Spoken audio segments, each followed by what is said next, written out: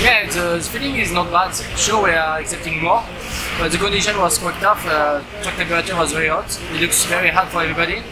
I prepared the factory team for the Honda, Kawasaki, and Yamaha also is looking good. But yeah, we try to make the more point that we can for the race, to stay focused on it, to keep concentrated just for the rider of WLC and not make mistake for lose point for the championship.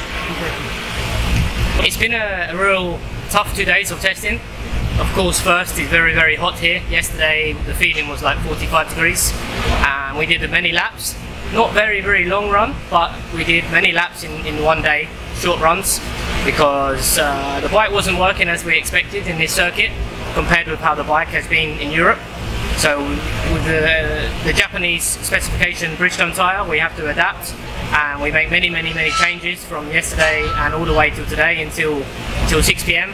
And finally we improve our race pace and our feeling with the bike, and we make a good lap with the softer tyre. So in the end we're getting there, making progress. We still have a little bit of work to do, but now the race pace is okay.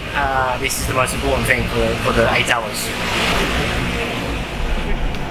So yeah, we've had 2 days testing here. Very difficult. The conditions have been very hot. The track's been slippery, so we've turned the bike upside down, back to front, to try and find a setting that will work in these hot temperatures. But haven't seemed to have any luck with it. It's just one of those conditions that the track's in. That doesn't matter what you do, you can't really find the grip. So this afternoon the track temperature came down quite a lot, and the bike felt normal again. So.